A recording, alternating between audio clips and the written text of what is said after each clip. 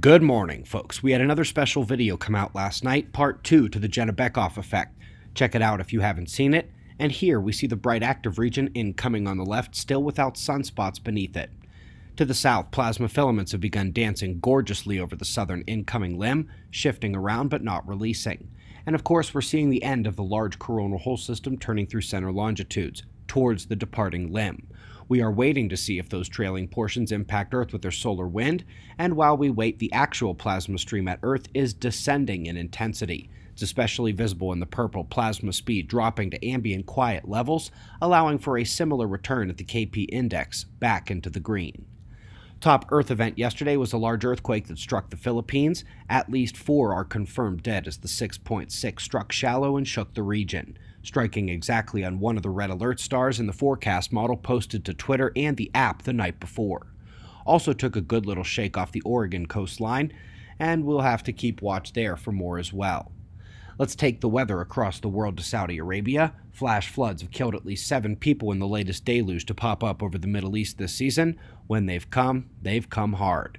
And sticking with the weather, the first science article today is an inner circle discussion of the politics and global involvement in weather modification. On one hand, it's always kind of nice for our community to see their struggles to gain consensus and move forward.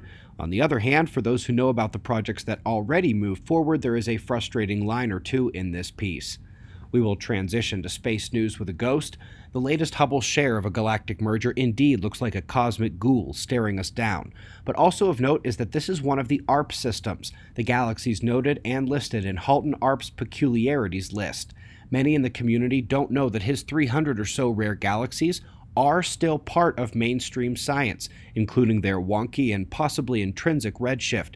It's just that they haven't applied that to the entirety of the cosmos. Up next, we've got a new planet. Sort of. It's always been here, but now we can see it, and indeed, it is the smallest known dwarf planet in our solar system. Technically, they still must confirm its self-sphering gravity, but alas, this nearly Vesta-sized object they say is the result of a tremendous collision long ago. And that is made all the more likely because it's not out past Pluto, it's right there in the asteroid belt. This is one of the most amazing games of hide and seek coming to an end, given how well we have studied and scoured that asteroid belt. 2 titanic stories to end here. First is something that may finally get the solar physics on track, the magnetorotational instability, where the outer regions of a plasma system become turbulent, was once thought to be impossible on the Sun, but it has indeed been spotted at the equator, leading to the unavoidable conclusion that a huge and vastly important magnetic effect is ongoing and has been overlooked in the Sun. It acts where the sunspots form, and it is not found in one single solar dynamo physics model on Earth.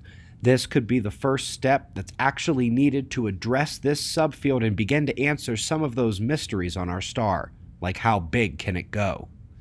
And tangentially to that question, we slip over to a recurrent nova.